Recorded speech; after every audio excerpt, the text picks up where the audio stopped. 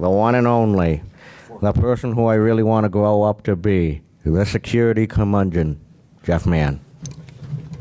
Thanks. Hey, how's everybody doing? I can't speak. It's been a long week. Thanks for coming out on a 4 o'clock when there's so much to do here at DEF CON. Is everybody having a good time? I'm going to say right up front, if you think this is like a hardware hacking talk about chipsets and stuff, it's not, so feel free to leave. I don't talk about that kind of stuff usually. This is my contact information. Feel free to reach out to me if after this talk you ever want to have discussion, push back on anything, have questions to ask. I've been doing this stuff for a really long time, and my goal right now at my stage of my career is to try to give back and impart as much knowledge and wisdom as I've mustered over the last 35 years or so to the next generation. So thanks for coming out. I guess start off, how many people watch or listen to Security Weekly? A couple people. Anybody have the Tribe of Hackers book? Read it yet? Fewer people. I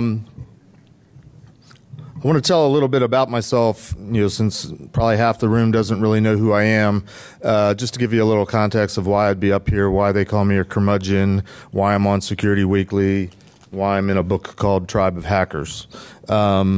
Very briefly, I just want to shout out to my company that I work for, Online Business Systems, because they pay for me to be here all week. It's an consulting advisory company. At least our group is. We do a lot of advisory work. That's what I do. We have a pen testing group, security testing group, and we are very much hiring because we are in a growth mode. So if you guys happen to be looking for work, that's as much of a plug I'm giving here today. Paul Security Weekly is a webcast podcast that's been around for 15 years now. The last 2 years in a row at RSA at the Security Bloggers Meetup, we've won Most Educational Security Blog, which is special to me because that's why I'm there. I'm trying to teach. I'm trying to pass on the things that I've learned based on the experiences I've had. So if you've never checked us out, that's the website. We've got a bunch of different shows. We've got a new one that's being formulated that we're hoping to start in October that I'm actually going to be the lead host on. And that's a little tease. We haven't formally announced it yet. I showed you the Tribe of Hackers book, but I'm in that. The Tribe of Hackers book, if you haven't heard of it, is a guy named Marcus Carey, runs a company called Threat Carey. He's an ex-NSA cryptographer. He got this idea to ask people that he knew from the cybersecurity community that are more well-known or doing cool things a set of questions. So he put together a survey, 14 questions, and asked everybody the same questions, had them fill it out, and everybody's responses is a chapter in the book. And it's questions like, what's wrong with cybersecurity? What's right? If you could change one thing, what are some mistakes you've made? What's your favorite hacker movie? It sort of runs the gamut of serious questions to lighter questions. It's a good read. Encourage you to check it out. And actually, he has just published a second edition of Tribe of Hackers. It's called Tribe of Hackers Red Team. I think they're both available for sale now at Amazon. So go check that out. As I said, I've been in this business. Technically, I've been in the cybersecurity business for about 35 years. I've been saying that I've been a hacker for 37 years and counting. But I was thinking about it this morning. I've really been a hacker all my life because I really believe that being a hacker is more of a mindset. It's more of a mentality. It's more of how you look at things and approach things. And you can hack anything. It's not just computer hacking. It's not just technology hacking, and it's not just human hacking. If you go to the social engineering village, it's really a way of looking at life where you question things, where you are curious, where you wonder how things work, you wonder why things are the way they are, you wonder if something could be done differently and better. You're always looking for a different way. As you can see, I spent a good deal of my time at the National Security Agency. I was actually hired by the National Security Agency because I scored well on a series of aptitude tests that basically showed that I apparently could do things like cryptography. But it was really, at the time, it was more of a matter of, and it was almost like you've seen on TV or movies, do you like to do puzzles? Is there a puzzle in the back of the book that you can solve? You might want to come talk to us. And I like to doing puzzles. I grew up doing puzzles. I still like doing puzzles. I like solving puzzles. And so I kind of view this whole thing as a puzzle. And I think it all has to do with sort of that hacker mindset. So about 10 years at NSA, I was a cryptographer. We'll get into a little bit more detail later. I came out into the private sector 23 years ago. Primarily, I've been a consultant advisor ever since. Did a few years of pen testing, what came to be known as red teaming. We called it vulnerability assessment back in the day. And if anybody has alcohol on them, it's a custom on Security Weekly when I bring up PCI that everybody has to take a drink. But I've done PCI as a QSA for 10 years. I'm still doing PCI advisory work. And as a qualifier, when I say PCI, I'm really meaning security or information security or data security. It's not just a compliance thing. But that's another talk for another day. Back when I was working at NSA and starting in this career, what I learned about initially was that this thing that we do, at least in its origins, had to do more with data security or information security. And NSA didn't always exist. The organization that preceded NSA didn't always exist, and it wasn't always popular. There was an attitude in this government, I think this gentleman was back in the early teens or 20s of the last century, where they were trying to formulate a group, I think it was around World War I, and he was pushing back, and a lot of politicians were pushing back, saying, why do we need an intelligence gathering agency that steals information? Gentlemen don't do that. So that's a quote that was posted on the wall in my first office when I started at NSA. I did a couple things at NSA. I give more full-blown talks on this. I guess I'm just going real fast just to give you guys a little bit of teaser, if you will. Early days of NSA, I was responsible for taking a one-time pad, which is a manual crypto system. It's actually unbreakable. I don't know if we're worried about security, why we don't still use it. Oh, yeah, speed. I took a one-time pad and turned it into the key on a floppy disk, wrote a computer program. I was a project manager, had somebody that could actually code, write it, and basically produce the first software-based crypto system that NSA produced. To do that, I had to kind of hack the system because NSA at the time only built machines, only built little black boxes. Software hadn't been done yet. So looking back on it, I kind of had to hack the system and hack the requirements on how you build things to make it work for what I was doing. I also happened to work with one of my customers, which was U.S. Special Forces. They used a particular type of one-time pad that the encryption algorithm was a table called a Visionaire table or a Visionaire square, which is a slide of the alphabet, 26 different offsets, and it happens to be a reverse alphabet. That method of offset of characters, that table produces unique three-letter combinations. There's actually 123 of them in the whole big table. The guys that would do communications and write the one-time pad messages for the Special Forces, they would memorize them. I didn't. As an aid to me, as a crutch to me, because I was working with them on some different types of crypto systems that relied on that essentially algorithm. I had just been through intro to crypto classes. I'd learned about cipher wheels, and I thought there ought to be a cipher wheel for this Visionaire thing. So I ended up making it. Long story short, they saw it, loved it. We made 15,000 of them and distributed them to Special Forces. And as far as I know, this was in the late 80s, and they used them for at least 10 years. I actually 2 nights ago ran into a guy that was ex-Special Forces who remembers actually using the wheel. A couple months ago, a buddy of mine was asking me about something that he called the Diana crypto wheel that Special Forces used to use, and that piqued my interest. Special Forces wheel. again, long story short, he had seen on the internet somebody was selling a wooden model of what was essentially this Visionaire wheel that I invented it. I actually have one with me because I got in touch with the guy, the artist, the craftsman that made these things. And I said, hey, would you like to talk to the guy that designed it and sort of invented it? And he sent me a couple. I'm hoping to get this into the NSA Crypto Museum, as you know, because this is a part of history. Because 2 nights ago, I met a guy that was very grateful and very excited that, you know, he met the guy that made that. Most important, or the most important story as it pertains to our current subject matter today, a couple years ago, there was a book came out called Dark Territory. In that book, there was a chapter 4, entitled Eligible Receiver. Within that chapter, there's this paragraph that says in part, and I'll read a little bit of it to you. The NSA had a similar group called the Red Team. It was part of the Information Assurance Directorate, blah, blah, blah, blah, blah, blah, blah. During its most sensitive drills, the Red Team worked out of a chamber called the Pit, which was so secret that few people at NSA knew it existed, and even they couldn't enter without first passing through 2 combination locked doors. The Pit was an office. It was the office that I worked in. I worked with a bunch of guys that we started doing pen testing and learning how to hack computers back when the internet was starting to become publicly available.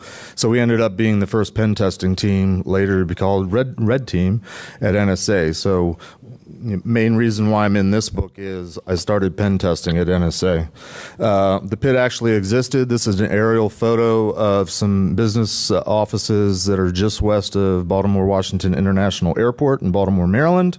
The building in the corner there is Fanex 3, and the corner of the building there, I forget whether it was the 2nd or 3rd floor. It was a long time ago, but that's where the Pit was. It was an office, but somehow it turned into folklore. So I'm in a book where they talk about this super secret chamber that was just an office. As I mentioned, PCI was a thing that I did. I did it for 10 years. Everybody groans when they hear PCI. Feel free to take that drink.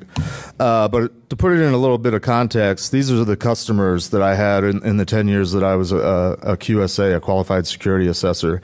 You may recognize some of the names of these companies. A lot of people think, oh, PCI, that's just retailers, that's just department stores. But it really touches just about every company you can think of. Think of any company that you do business with where you take a credit card or debit card to pay for whatever the products or services that they're offering.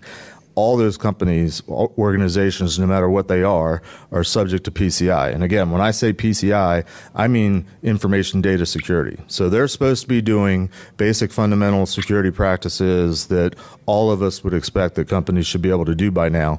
And because they're not, that's why we have conferences like these going on for 27 years. And that sort of gets to the message that I'm trying to get out to today. And I'm not here to sort of tell you what I think. I'm here to tell you that I'm concerned because I've been in this industry for so long that we seem to not be solving anything. Ultimately, problems continue to happen. We're still breaking things everywhere. I don't know how many villages are here this week where things are getting broken. But I essentially think that we have a problem, and I want to give you some thoughts that I have, hopefully pique your interest to get you to think more, think differently about this thing that we call cybersecurity or security, this thing that we do.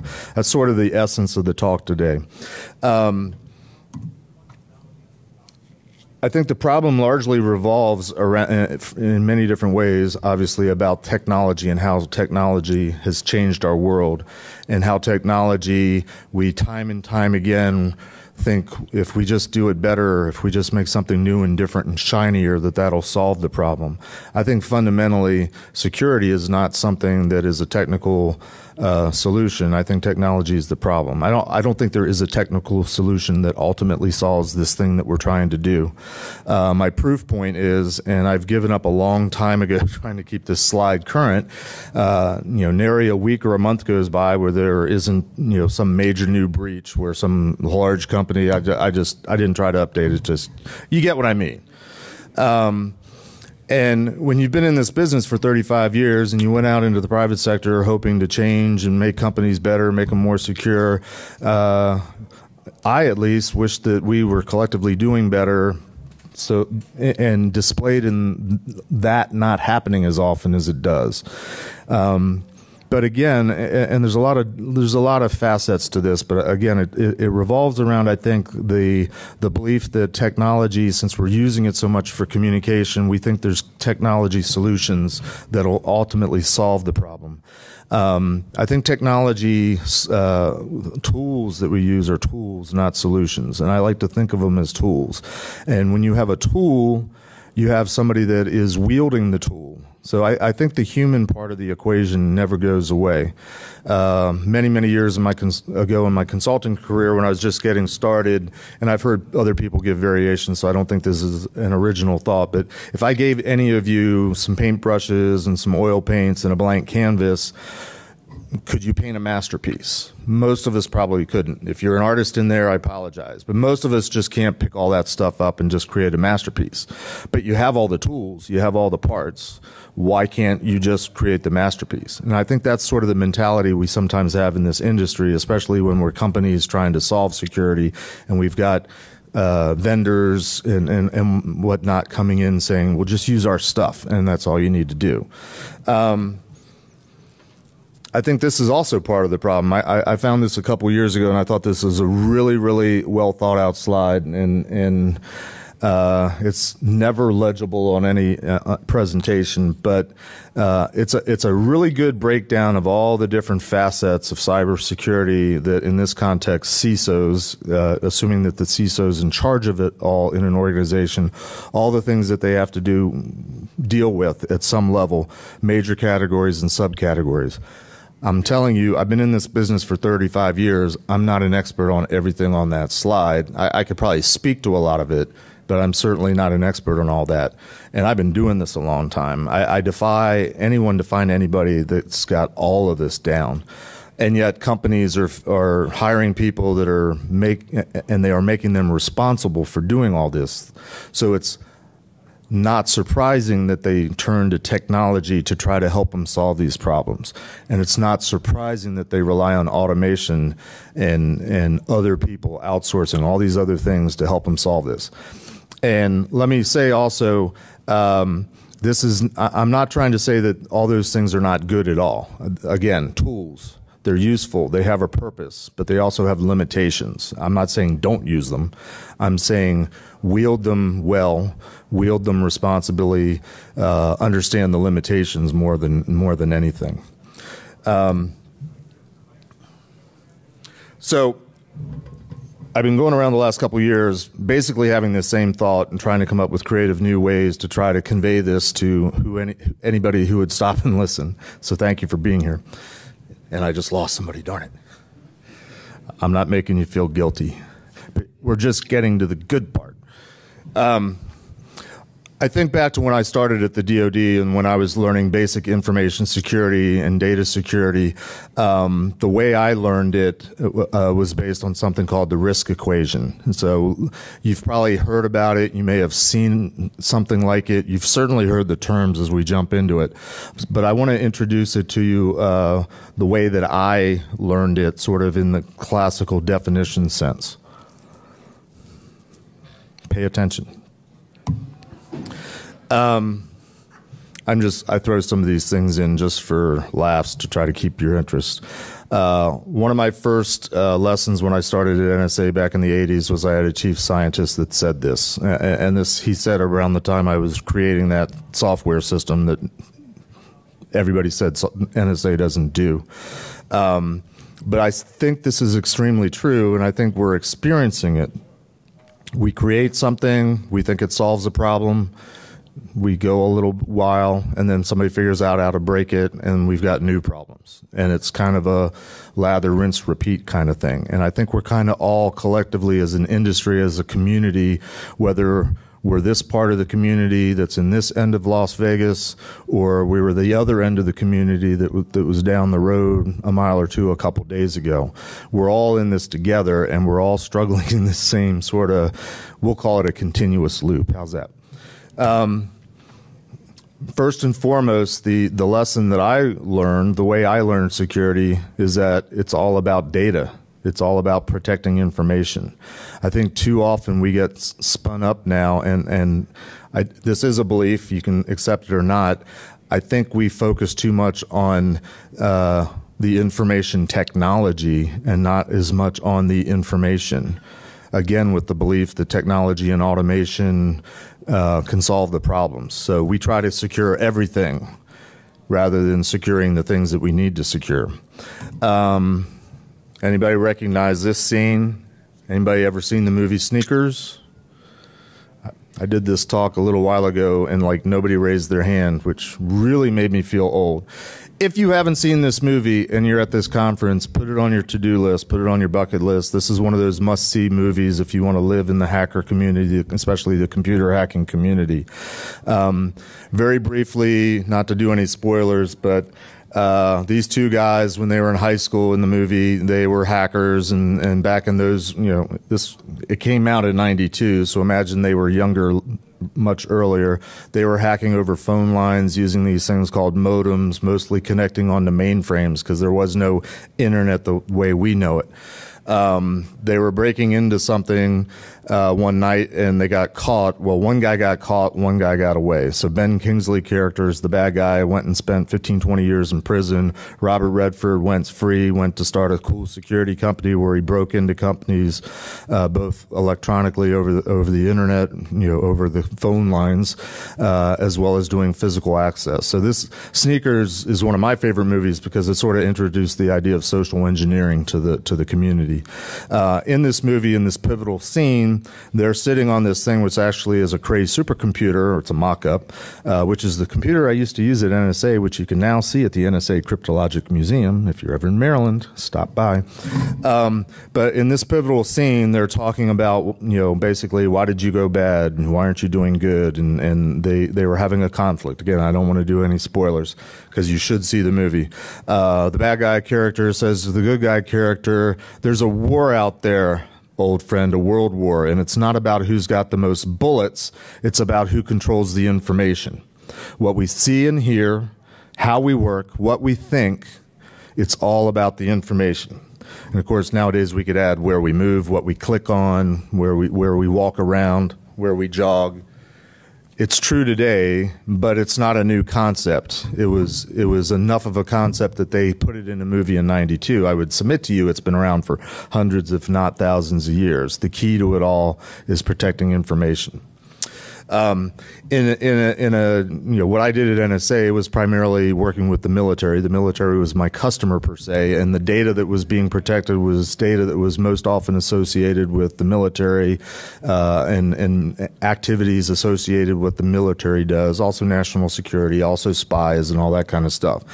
Hopefully you've heard of the classic triad that describes information security, CIA, confidentiality, integrity, and availability. Technology arguably has introduced a few more aspects, but I like to simplify things and break things down. So I still kind of think of it in these bare bones terms: confidentiality, keeping things secret; integrity, making sure the data is actually real, it hasn't been altered in any way; and availability, making sure you can get to the data when you need to get to it. These are the fundamental things that we, if we work at companies, or if we work with companies, if there are customers, this is really fundamentally what we're about.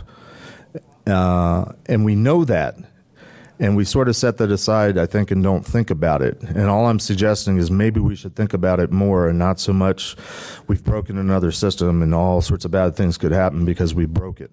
And, we're seeing some things that are more real in terms of what could happen in terms of a bad outcome, but not always. So, again, keep these things in mind. Shoot, I sort of got a slide out of order.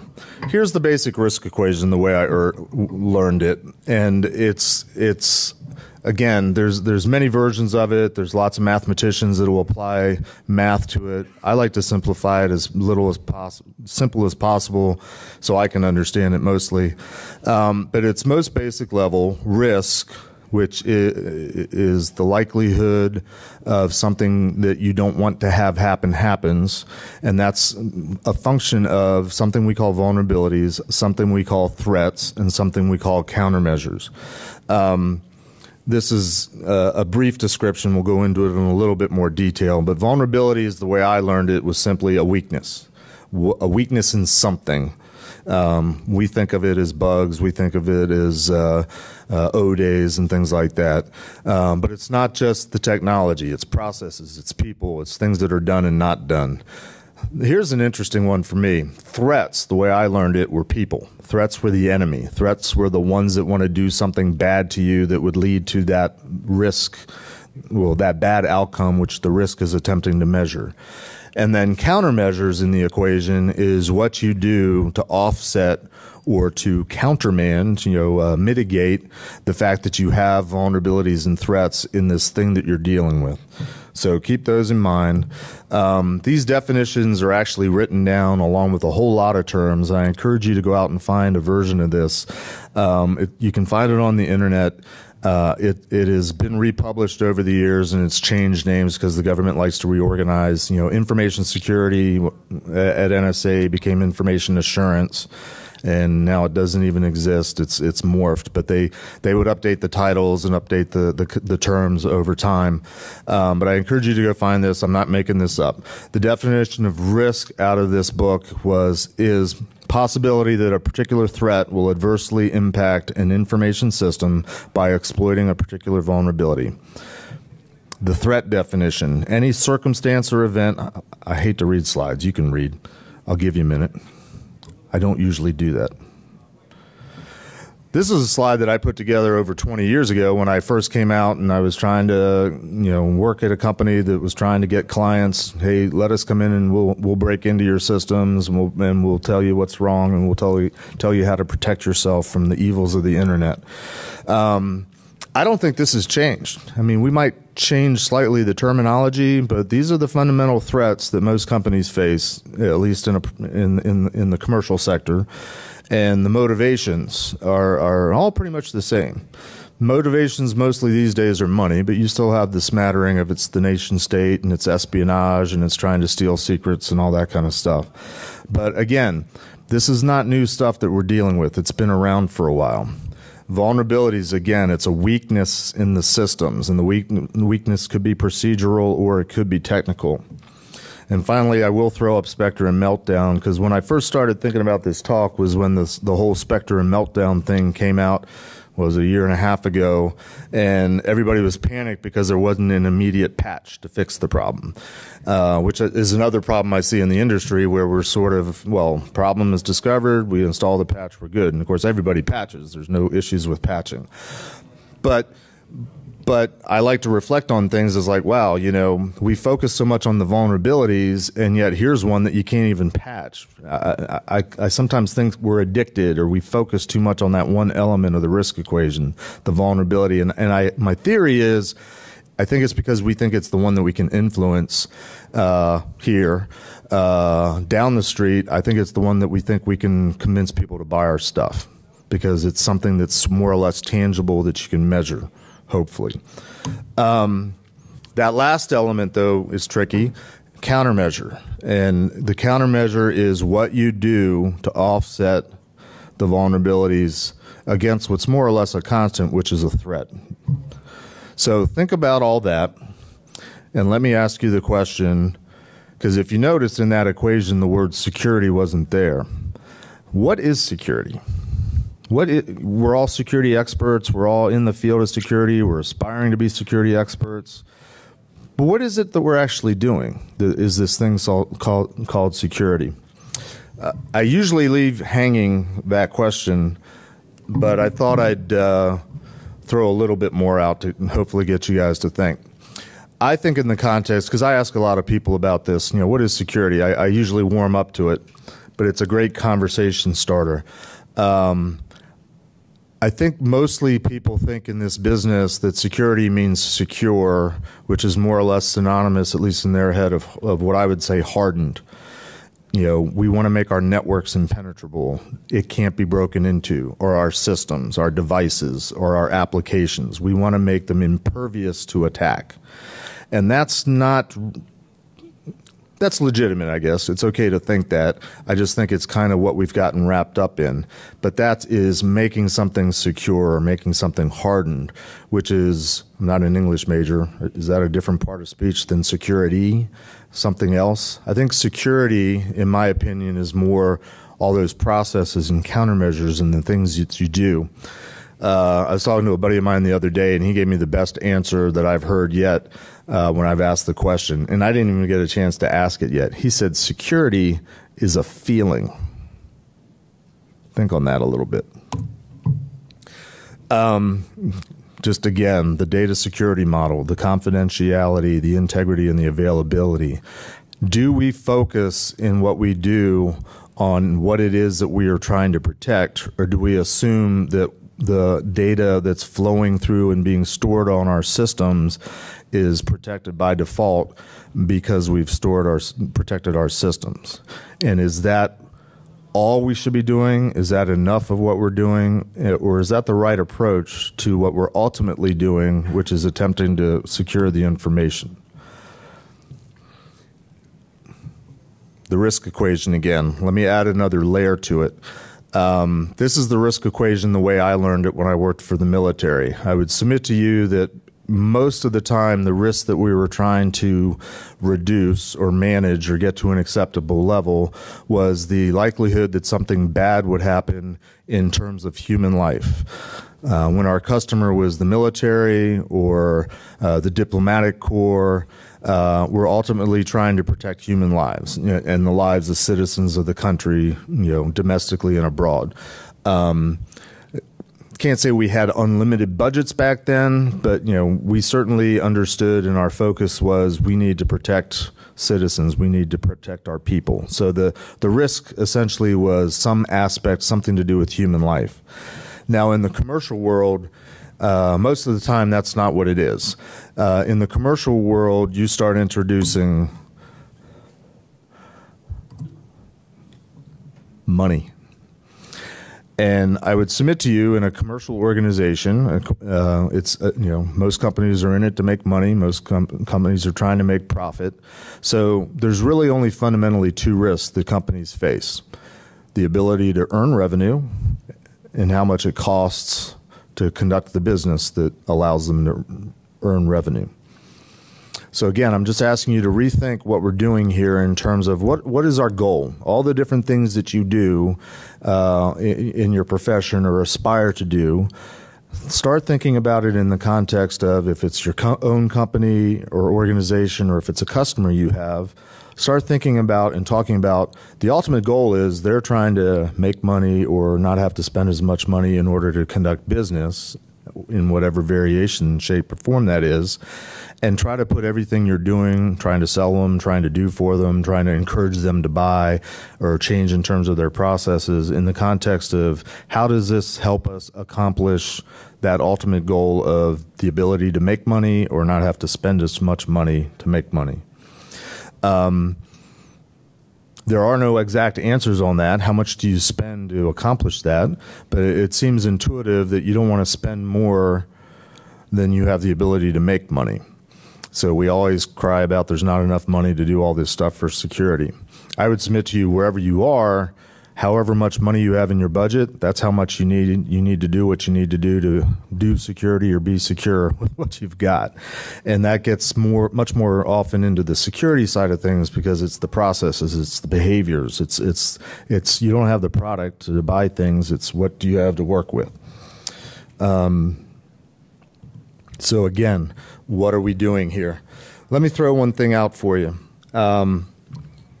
If you accept the supposition that security per se is not in this equation, if you also accept the supposition that a lot of what we do in this industry, both again here and down there, somehow revolves around vulnerabilities, and if you accept, and again, I'm not a mathematician, that vulnerability is a variable in an equation that doesn't even have security in it, that has something to do with security but isn't of itself security, what if all that stuff that we and they and everybody is doing that's vulnerability related isn't security at all? What if it's just your job? You're an admin. Secure your boxes and systems. That's just what you do. Harden them. You're a developer. You're writing secure applications that can't be broken into. That's just your job. That's not even security. You're in charge of protecting a network or the network that's in the cloud or whatever it is. If it's associated somehow with vulnerabilities, but vulnerability is a variable in an equation where security doesn't even exist, what if what you're doing is not security at all? So again, what are we doing? What is security? I would encourage you, because I don't want to discourage, because there's so much talent and there's so many smart people here and there doing amazing things. As a personal note, I would love to see all this energy channeled not only into helping your companies and organizations, but to think bigger. I'm a little bit of a social activist on the side. There's plenty of needs in the world, but as a side job, or if you're fortunate enough to have the main job, use all that talent for a greater good. Find something to plug into, and there's opportunities that DEF CON supports. So look for things. But again, not to discourage, but to make you think or rethink what it is we're doing here. What is security if it's not everything we're doing with vulnerabilities and threats? I have my ideas, but I like to just leave it as a question. And again, keep in mind there's data involved, and data is information. And information, in the sense of most companies, is the ability to earn revenue or not have to spend as much, reduce costs. I've blown through this presentation. I hope you don't mind. I encourage you to question everything. That is at the heart of what being a hacker is. But I would also accept questions, push back, tell me I'm full of crap. Anyone have any questions? Comments? Yes, sir. How do you include things like reputational damage and other things that are not directly about data per se, but more about, like, just next door we have the deepfake. Right, right. So. Right. Well, so the question is, how do you include other things like reputational, loss of reputation, the whole deep fake things?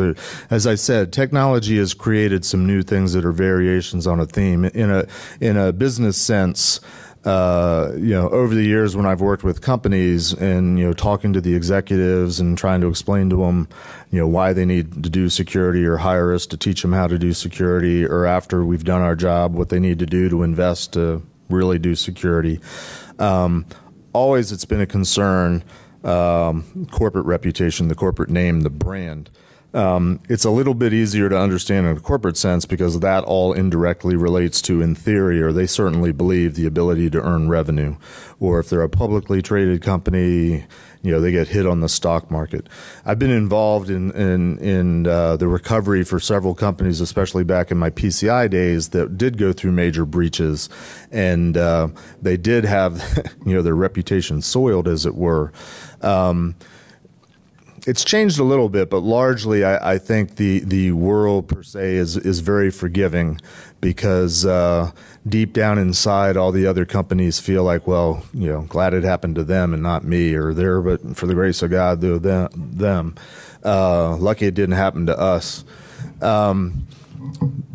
Certainly people have been fired from companies when companies have been breached, but the companies' reputations, the ones that I've worked with, have they got hit in the stock market, but they rebounded and are doing well.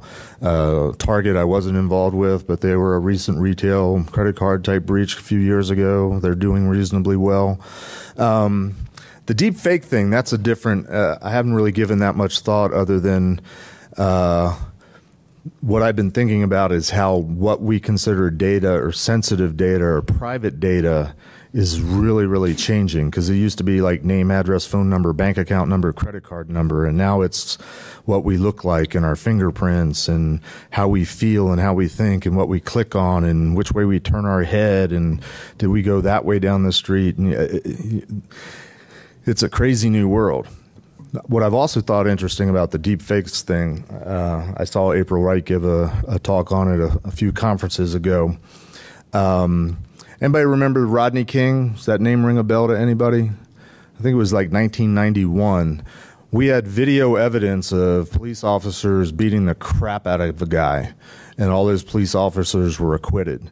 There was no question about the validity of the video back then, and yet justice was not served. And now we get videos and on the internet that have the ability to be altered, and whether they're altered or not, we as a society don't seem to be questioning, but we accept what we're seeing as real.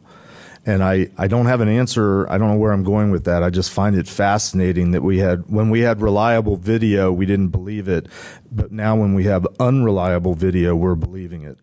And all I can say is something's terribly wrong, but I don't know what it is. Thank you for asking the question. I'm sorry I don't have a better answer. Yes, you first. Yes, you. So how would you build the larger environment in creating security? Because one thing that tends to come to mind is we have large sections of the industry that essentially just stockpile 0 days. Mm-hmm. And in 99% of those cases, if they go them to the actual owner of the code, we have the problem solved. Instead, it's not, and we have a less secure environment. Anyways, how would you say that fits in? Well, I guess I would say I have vulnerability fatigue personally. And again, I'm not a mathematician, but if you go back to the equation, if anybody's a mathematician, please tell me what the term is. When you look at this as a math equation, vulnerability, the way I understand it, is a variable. And variables, obviously, the value changes, and which changes the result. I think there's probably a term for a variable in an equation that more or less is treated as a constant. While it fluctuates, it's treated as a constant. And again, I don't know what the math is for that. But my point is, I think we need to get over the vulnerabilities and sort of accept the fact that they're always going to be there. And maybe we don't need to focus so much our efforts on making sure that they're not there, not present, not ever popping up. Maybe we focus on responding and reacting so that somebody that attempts to exploit the vulnerability is easily, quickly defeated to minimize the consequence. And I think that might be, as a teaser, the beginnings of of what we might talk about is security. Okay? Like I said, I don't want to say what I think. I like to leave it hanging. I teach Socratically. Yes, sir. So what would you say about you talk about information security. Information is key. Mm-hmm. How would you talk about relating physical risk or, okay, cool, you printed that out, you're going to treat it this way. But when you say, hey, why is the digital information not protected with the same standard that you're treating that printed information that you got from in the first place? So I'm not sure I understand the question completely.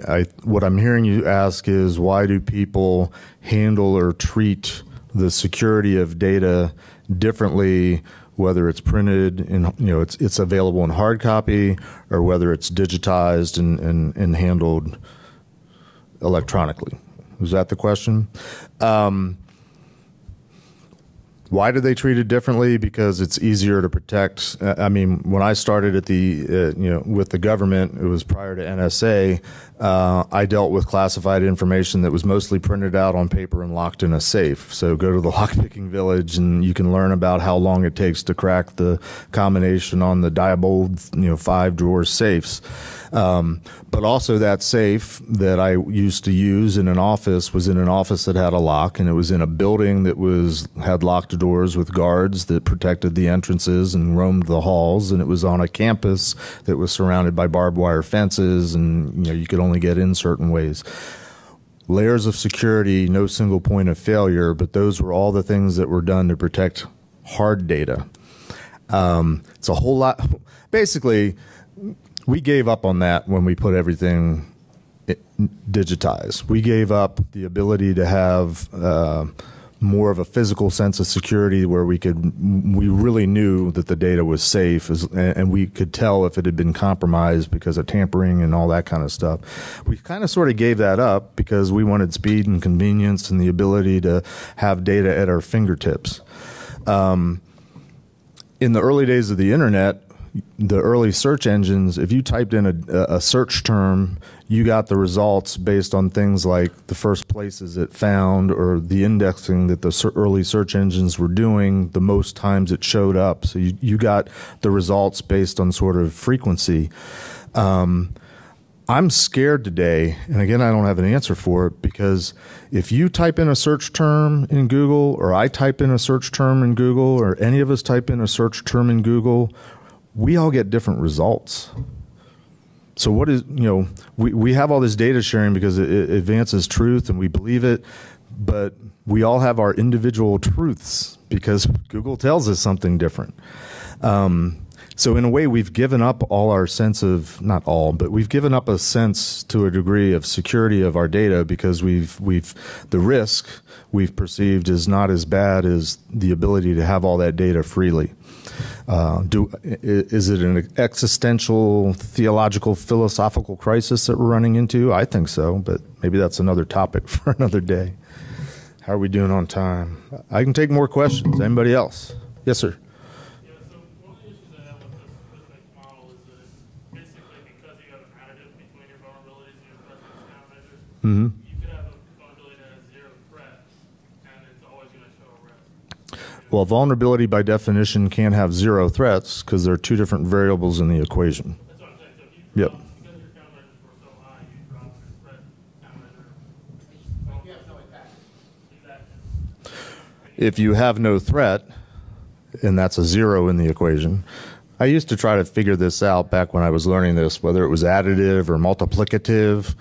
I landed on addition and subtraction to simplify it, but also people intuitively understand if one of the elements, well, it has to be multiplicative for zero to give the result being zero. Otherwise, if it's additive, you're just lowering the number.